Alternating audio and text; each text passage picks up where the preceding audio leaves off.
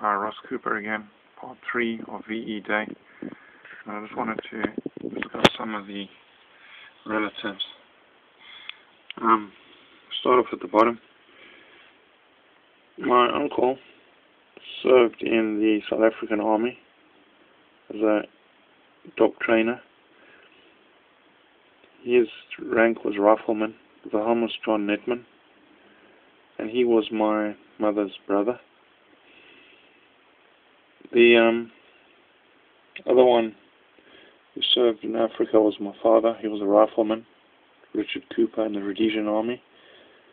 He also drove convoy vehicles from Chipinga to Umtali and worked in the police reserve.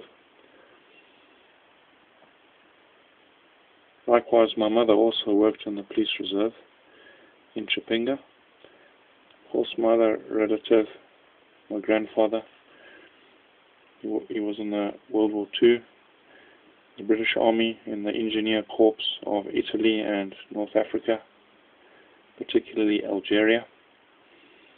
And then the World War I relatives, my mother's grandfather, John Moore, who was a soldier in the Irish Regiment, but died later of his injuries after being shot. Then the ones that were killed in World War I, Rifleman Owen Horrod in 1917, and his brother Lance Corporal Ernest Horrod in 1916. My great-grandfather was the only surviving sibling, and I remember him fondly today. God bless.